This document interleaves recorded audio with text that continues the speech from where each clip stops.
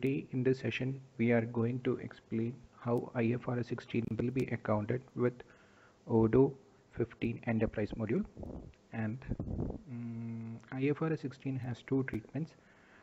It is with the lessee, and the lessee will be considered, lessee will be treating the asset like a right of use asset, and one liability will be there for him, that is the lessee liability. And we will make sure that under the chart of accounts whether IFRS 16 accounts has been automatically configured by our Odoo. So we can go through it. So in the first step, we need to go through the accounting, and under the configuration we need to go through the chart of accounts,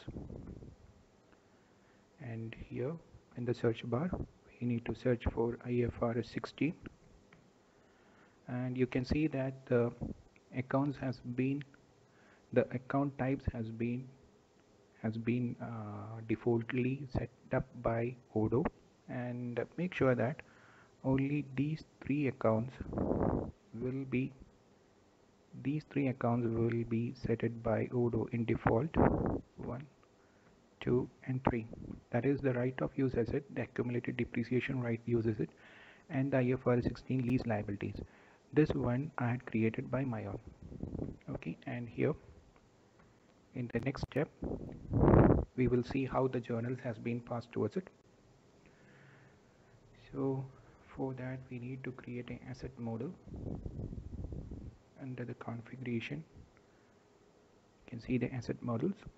I had already created an asset model of IFRS 16, and I'm opening it up. Here I had created the asset model like IFRS 16, and I had mentioned the depreciation model in straight line. Either you can go in straight line declining, or declining then straight line, but in IFRS 16 mostly it will be going in straight line only. And the duration, how I assumed how the duration is going to happen is that the time framework between lessee and the lessor, that is the duration over here. And the pro rata temporis means it will be the accounting will start from the date of my entry, that means the date of right of use asset entry in Odoo towards my financial year's closing date. That is mean by pro rata temporis. And towards these parts in the fixed asset account, I had parted it towards right of use asset that has been defaultly created by Odoo, and that will be under fixed assets. Okay, the type will be under fixed assets. Okay, I'm saving it up. And here the depreciation account, it's over here, and this has been posted towards accumulated depreciation right of use asset, and again the type will be under fixed asset.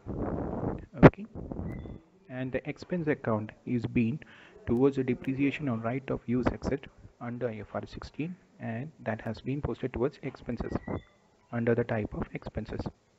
Okay, I'm saving it up. And the journal should be with IFRS 16 right of use asset. You can see that there are so many journals are there. There are tax adjustments, miscellaneous operations, etc. And with we need to choose IFRS 16 right of use assets only. Okay, and we can save it up. In the next step, we are going to pass a journal entry for the same. Over here, it's already been passed. You can see that it has already passed, and the journal entry is being there. Can edit it for you. In the reference I had mentioned IFRS 16 over here, and in the journal again I had chosen IFRS 16 right of use asset.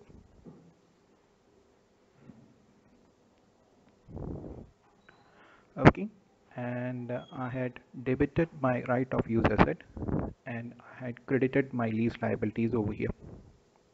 You can see over here I had debited my right of use asset over here, and I had credited my lease liabilities over here. Okay, and now I'm going to see how it's, and aside towards that you also need to create one more journal entry, and that is in again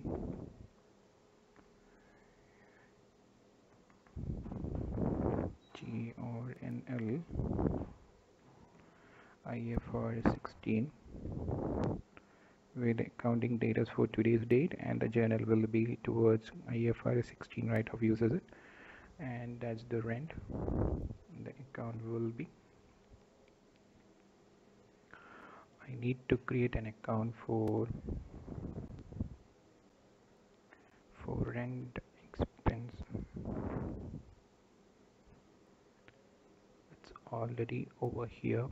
The office rent is already over here, but I need to create one for an, I need to get that code, that is 416. Okay, so we are going to create a new one, 420. That will be rent IFRS 16, and the type will be under expenses.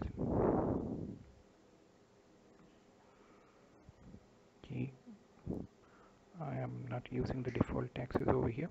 Saving it up. Okay, the code is to be changed. So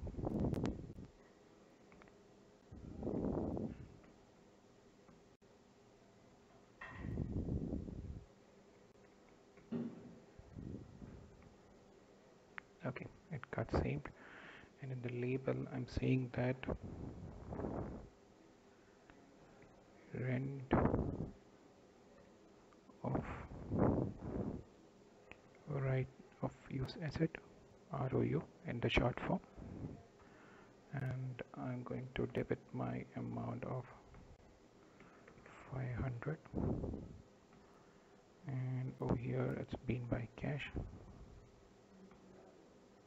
and it's over here, and I'm going to post it, and it's saved.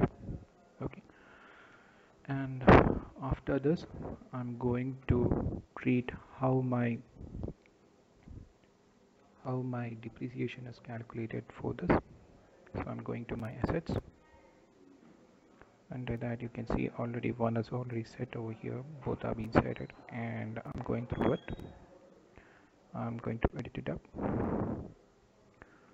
where I had mentioned how it's going to be accounted over here.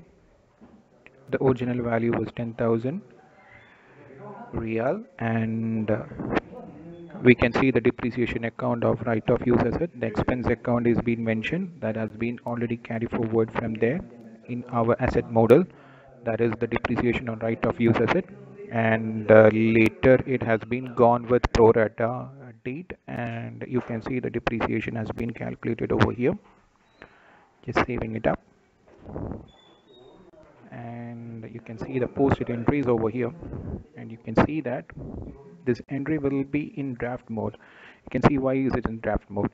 The entry will be moved automatically on the year ending date, on my financial year ending date, so till that time it will be in the draft. Okay, and we can see that how it has been in my balance sheet and all. So I'm going to my balance sheet over here, and you can see my plus fixed asset, it falls with IFRS 16 account. Let me try to open it up. You can see my right of use asset over here in the balance sheet, and in my current liabilities also my liability for 2500 over here. Okay, rest all the postings will be fallen over here by the respective time that has been, by the respective date that has been mentioned over there. Okay, and that's all for the journal entries for IFRS 16 in Odoo. I wish you all a good day. Thank you.